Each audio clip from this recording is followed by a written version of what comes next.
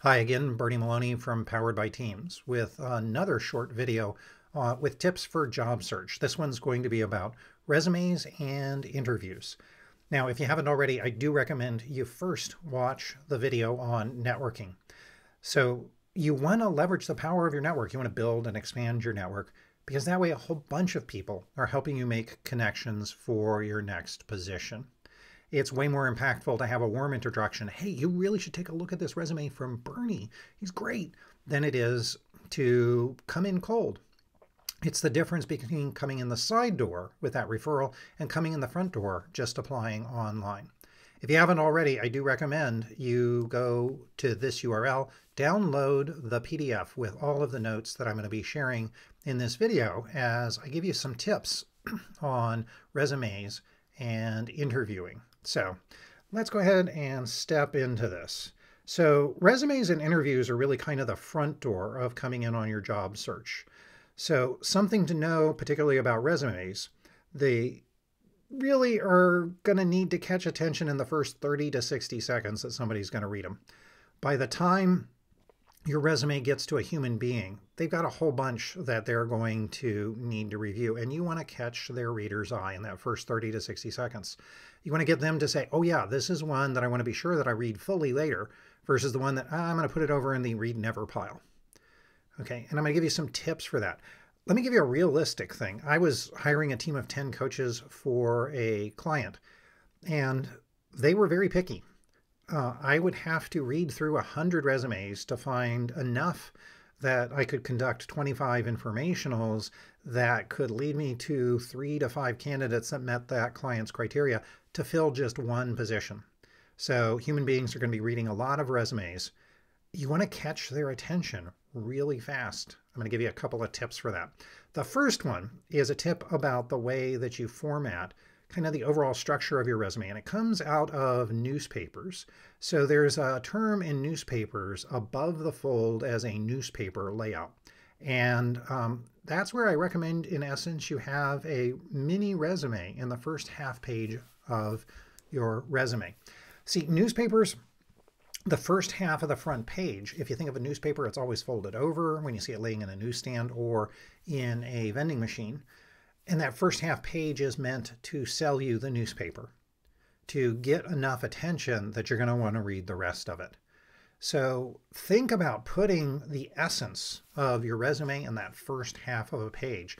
That's an easy way to get people's attention. Still, yeah, put the information about how to contact you and the type of position you're looking for, but think in that first half page of condensing things down to some of your key accomplishments that are going to catch the eye to get people to put it into the read later versus the read never pile. Now, a couple of other things to keep in mind across your resume is you're going to want to think about this in terms of jobs to be done. So jobs to be done theory is something that I talk about in my product owner classes. Customers don't buy products. They buy solutions to a situation. So I heard it from Clay Christensen, customers don't buy drills, they buy holes. Their job to be done is to put a hole in something. And the easiest way to do that is to buy a drill. So in the case of hiring a person, the company has a job to be done. And that's what they have in mind when they're reading your resume. So what you're putting in your resume is not so much about what you want to do, but instead it's what they get in hiring you. So frame the information that way about the impact that you can have for them. Now, some other things that can help your resume is numbers tend to catch the eye's attention. So if you've got any numbers in your background, and by that I mean like revenue that you've helped deliver, number of teams that you've worked on, impact to the business, time that you've saved is really impactful. So any of those numbers that you can put into your resume, particularly in that first half, they help to catch the reader's eye and get your resume put in the read later versus the read never pile. So think of the numbers that you can start to insert in your resume.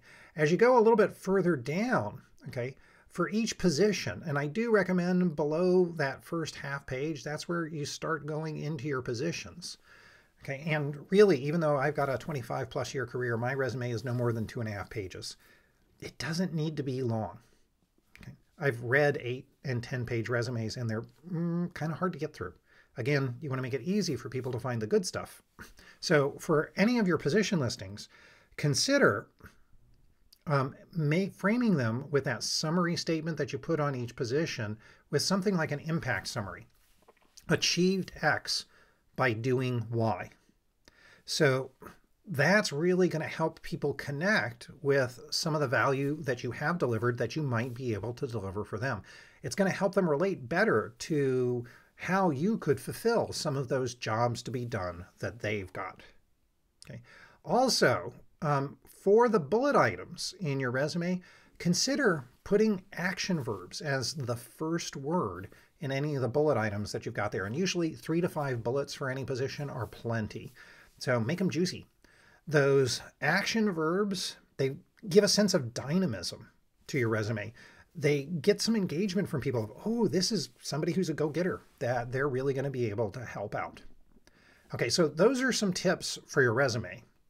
In the next video, I'm going to continue this, and I'm going to give you some tips for going through the interview to take you from a regular, ordinary interview really into a top-notch interview.